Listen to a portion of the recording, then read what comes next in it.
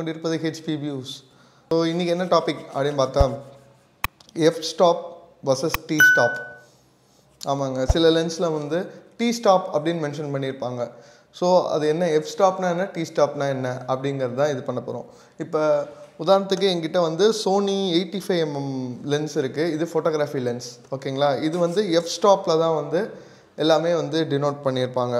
So இதுக்கு பார்த்தீங்கன்னா இந்த லென்ஸோட ஃப்ரண்ட்டில் வந்து FE 1.8/85 அப்படின்னு மென்ஷன் ஆகிருக்கு. ஸோ இது என்ன சொல்ல வர்றாங்கன்னா, இது வந்து 85mm லென்ஸு 1.8 வந்து 1.8 ஃபுல் ஓப்பனிங் அப்படிங்கிறது தான் இதோட இது. அதே மாதிரி எல்லா லென்ஸுக்கும் ஒவ்வொரு வேல்யூ கொடுத்துருப்பாங்க. நீங்கள் உங்கள் லென்ஸ் எடுத்து பார்த்தீங்கன்னா அதில் தெரியும். அப்படி பார்க்கும்போது சில லென்ஸில் டி மார்க்கிங் போட்டிருப்பாங்க, T1.9 T2.5 அப்படின்னு சொல்லி. ஸோ அந்த டீங்கிறது என்ன, எஃப்ங்கிறது என்ன, டீங்கிறது என்ன அப்படிங்கிறத பார்க்க போகிறோம். F-Stopங்கிறது வந்து ஃபோட்டோகிராஃபி லென்ஸில் மென்ஷன் பண்ணுறது. T-Stop அப்படிங்கிறது எல்லாமே சினிமா லென்சஸ். F-Stop லென்சஸ் எப்படி இருக்கும், T-Stop லென்சஸ் எப்படி இருக்கும் அப்படிங்கிறது இந்த இதில் பாருங்கள். F-Stop மென்ஷன் பண்ண லென்சஸில் இந்த மாதிரி கேமரா லென்ஸ் சைடில் FE 1.8/55 அப்படின்னு சொல்லி இது ஜைஸ் லென்ஸோட இது. அதே ஜைஸ் கம்பெனியோட சினிமா லென்ஸ் எடுத்து பார்த்தீங்கன்னா இவங்க காரல் ஜெயஸ் பிளானர் 50/T1.5 1,5 or 1.5 அப்படின்னு போட்டிருக்காங்க பாருங்கள். ஸோ இந்த T அப்படிங்கிறது என்னங்கிறதா பார்க்குறோம். இதே T ஹேஷ்ட்ரிக் போட்டிருக்கல, அது வந்து ஜைஸோட ஒரு கோட்டிங்கோட சிம்பிள். அதுக்கு போட்டு கன்ஃபியூஸ் ஆகிக்காதீங்க. F-Stop அப்படிங்கிறது என்ன, F-Stop எப்படி கண்டுபிடிக்கிறாங்க அப்படிங்கிறது பார்த்தா உங்களோட focal length divided by opening of the aperture அப்படின்னு சொல்கிறாங்க. ஸோ உங்கள் அப்பர்ச்சரோட ஓப்பனிங் டயாவும் ஃபோக்கல் லெங்க்த்தையும் டிவைட் பண்ணால் வர ரேஷியோ தான் அந்த ஃபேக்டர் நம்பர் தான் F நம்பர் அப்படிங்கிறத நம்ம சொல்கிறோம். அதுதான் F1 1.4 2 2.8 4 5.6 8 11 16 22 அந்த டினாமினேஷனில் நம்ம இது பண்ணுறோம். இப்போ வந்து இது T-Stopஆக இது பண்ணுறோம் அப்படின்னா அது எப்படி கண்டுபிடிக்கிறாங்கன்னா அதுக்கும் ஒரு ஃப்ராக்ஷன் இருக்குங்க. ஸோ அதை பற்றி இப்போ காட்டுறேன். அதுக்கு வந்து எப்படின்னா T-Stop is equal to F-Stop divided by lens transmittance percentage அப்படின்னு சொல்கிறாங்க. ஸோ இதை வச்சு தான் அவங்க டிரைவ் பண்ணுறாங்க எவ்வளோ டிரான்ஸ்மிஷன் அந்த T வேல்யூ என்ன அப்படிங்கிறது. T-Stop லென்சஸ்க்கு எப்படி அந்த Tங்கிறது என்ன. ஸோ Fங்கிறது ஃபோக்கல் லெங்த் அப்படிங்கிறது நமக்கு தெரியும். Tங்கிறது என்னென்னா T-Stopங்கிறத டிரான்ஸ்மிஷன் அப்படின்னு சொல்கிறாங்க. ஸோ லென்ஸில் எவ்வளோ லைட் உள்ளே டிரான்ஸ்மிட் ஆகுது, எவ்வளோ வெளியில் வருது அப்படிங்கிறது தான் அந்த T-Stopோட வேல்யூ. ஸோ T-Stop லென்சஸ் எல்லாமே ரொம்ப அக்யூரேட் வேல்யூவில் இருக்கும் F-Stopோட.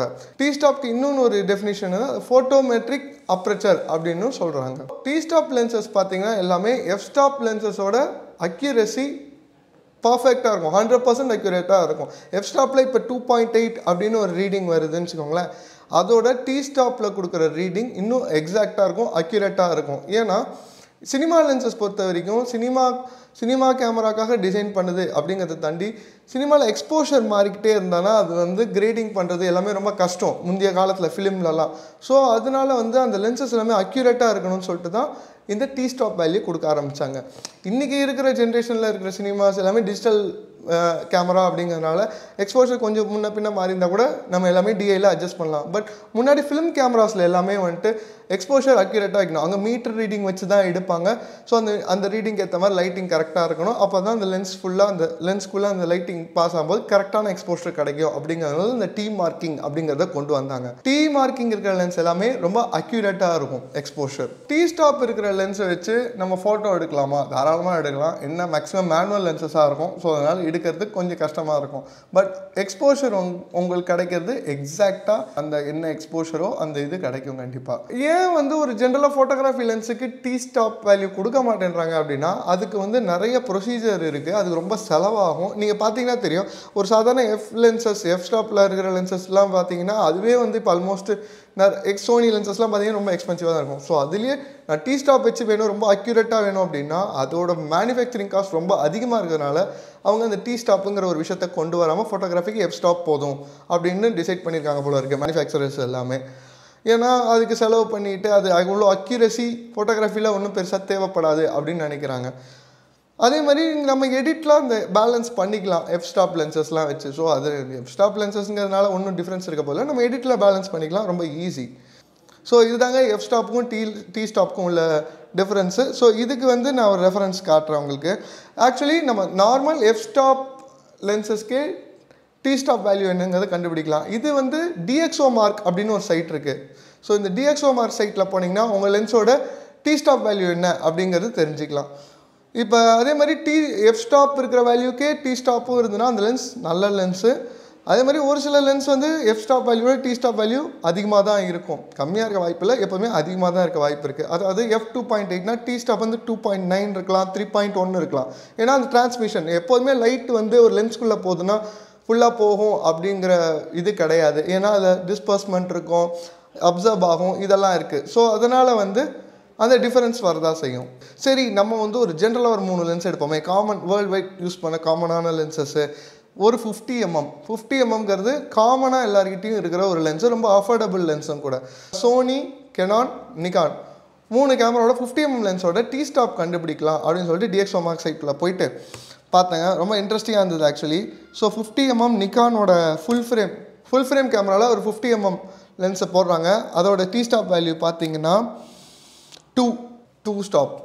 ஸோ உங்களுக்கு 0.2 வந்து மிஸ் ஆகுது. அது வந்து டிஸ்பர்ஸ் ஆகலாம், இல்லை அந்த கிளாஸ் அப்சர்ப்ஷன் நிறையா இருக்குது. ஸோ அதனால் மிஸ் ஆகுது. கெனான் பார்ப்போமா. Canon 50mm EF 50mm f1.8 STM lens.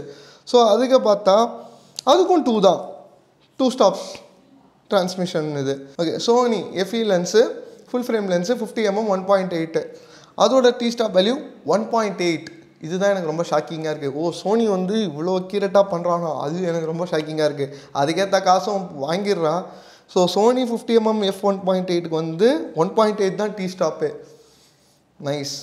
இப்போ சோனி வந்து இந்த f50mm 1.8 லென்ஸை வந்து A7R2வில் வச்சு தான் அவங்க டெஸ்ட் பண்ணியிருக்காங்க.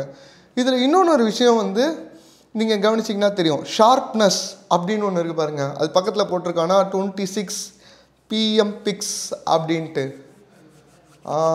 அதுதான், அது புதுசாக இருக்குல்ல. அதை பற்றி தான் இப்போ அடுத்த பார்க்க போகிறோம். ஸோ அது என்ன P-Mpix அப்படிங்கிறது? P-Mpix அப்படிங்கிறது என்னென்னா பர்செப்சுவல் மெகாபிக்சல் அப்படின்னு சொல்கிறாங்க. இதுவும் DxO Mark டேர்ம் தான். இது எதுவும் காமனான ஒரு இது கிடையாது. DxO Markல இது பண்ணுறது அது என்ன அப்படின்னா அதுக்கும் ஒரு விளக்கம் இங்கே கொடுத்துருக்காங்க DxO Markலேருந்து.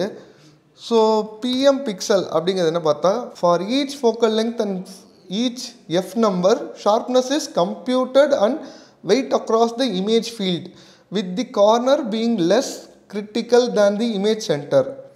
Okay, this result in number of each focal length and aperture combination.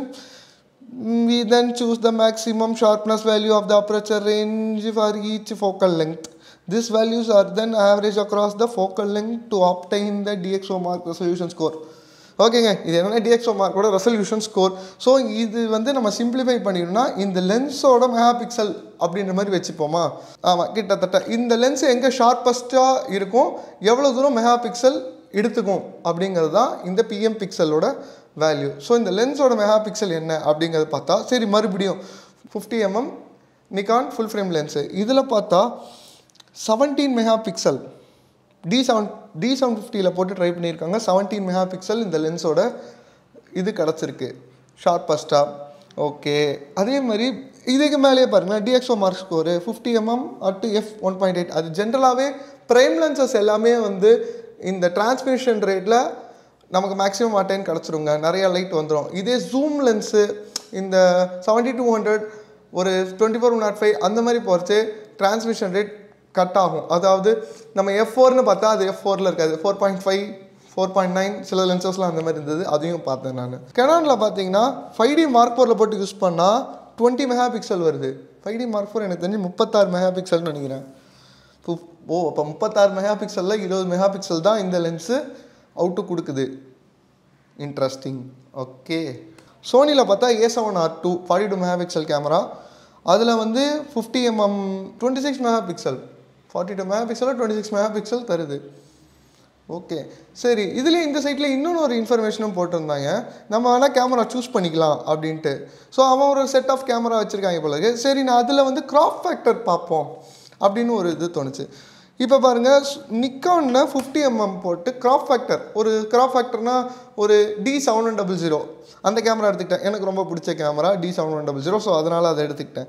இப்போ அதோட டிரான்ஸ்மிஷன் ரேட்டு மாறுது, P-Mpixலும் மாறுது. ஸோ அதுக்கு எவ்வளோ பார்த்தோம், 16 பார்த்தோமா. இதுக்கு வந்து D7100 போட்டு 50mm போட்டால் ஷார்ப்னஸ் பார்த்தீங்கன்னா 14 மெகாபிக்சல் தான் கிடைக்குதுன்னு சொல்கிறாங்க. டிரான்ஸ்மிஷன் 2.1 T-Stop தான் கிடைக்குது. மேபி இது ஃபுல் ஃப்ரேம் லென்ஸுங்கிறதுனால க்ராப் பாடி போடச்சே கம்மியாகுது போல் இருக்குது. இது ஒரு இன்ட்ரெஸ்டிங்காக இருந்தது எனக்கு பார்க்கும்போது. Canon 50mm f1.8 STM லென்ஸை 70 Mark 2ல் போட்டு பார்த்தா டிரான்ஸ்மிஷன் 1.9. வாவ், என்னங்க 5D Mark 4ஓட 1. இதில் வந்து அதிகமாக கிடைக்குதுன்னு போட்டிருக்காங்க. ஓகே சரி. Transmission FT 1.9, sharpness 12 megapixel. இந்த மாதிரி டிஃப்ரென்ஸ் வந்துகிட்டே இருக்குங்க. ஸோ க்ராப் பாடியில் போடும்போது மெகாபிக்சல், இந்த லென்ஸோட மெகாபிக்சலும் கம்மியாகுது. அதுமாதிரி டிரான்ஸ்மிஷன் இதுவும் கொஞ்சம் கம்மியாகுது. கெனானில் கம்மியாக இருக்குங்க. 5Dயில் நம்ம பார்க்கும்போது 2 stops காமிச்சுது, இதில் பார்க்கும்போது 1.9 சொல்லியிருக்கு. கொஞ்சம் கன்ஃபியூசிங்காக இருக்குது. ஓகே.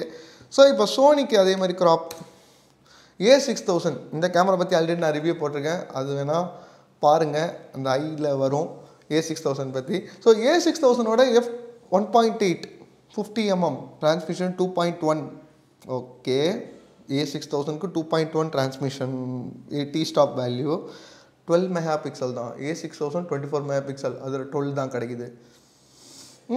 ஓகே, அப்படி பார்த்தா கூட மற்ற லென்சஸோட கம்பேரிட்டிவ்லி ஓகே தான் நினைக்கிறேன். இந்த T-Stop வேல்யூ ஃபுல் ஃப்ரேம் கேமராக்கு போடும்போது ஒரு வேல்யூ கொடுக்குது, க்ராப் ஃபேக்டர் கேமராக்கு வரும்போது ஒரு வேல்யூ கொடுக்குது. ஸோ இது வந்து DxO மார்க்கோட அசைன் பண்ணி அவங்க சொல்கிற டிரான்ஸ்மிஷன் T-Stop வேல்யூ தான் நான் இப்போ உங்களுக்கு சொல்கிறேன். ஸோ ஃப்ரெண்ட்ஸ், உங்களுக்கு Fstopக்கும் T-Stopக்கும் உள்ள டிஃபரன்ஸ் என்னங்கிறது புரிஞ்சிருக்கும்னு நினைக்கிறேன். உங்களுக்கு இந்த வீடியோ பிடிச்சிருந்தா மறக்காமல் லைக் பண்ணுங்கள், ஷேர் பண்ணுங்கள், கமெண்ட் பண்ணுங்கள், அதோட சப்ஸ்கிரைப் பண்ணுங்கள். ஸோ தேங்க்ஸ் ஃபார் வாட்சிங் HP Views. தேங்க்யூ.